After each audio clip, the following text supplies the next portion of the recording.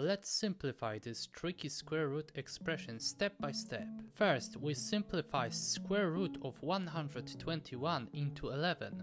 After that, we can factor 120 as 4 times 30. Then we simplify root 4 into 2, leaving root 30. And this is the step where most people get stuck. But don't worry, there is a simple formula that will guide us. Now we just need to make our equation look like the formula. First, we can break 30 into 5 times 6 and then separate the roots. Next, you write 11 as 5 plus 6. This helps us to align the expression with the formula. Now we write 5 and 6 as square root 5 power of 2 and square root 6 power of 2.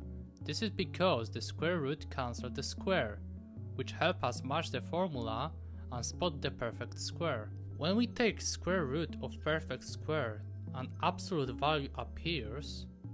Since square root 6 is bigger than square root 5, the absolute value simplify to square root 6 minus square root 5. And there we have it, the simplified result.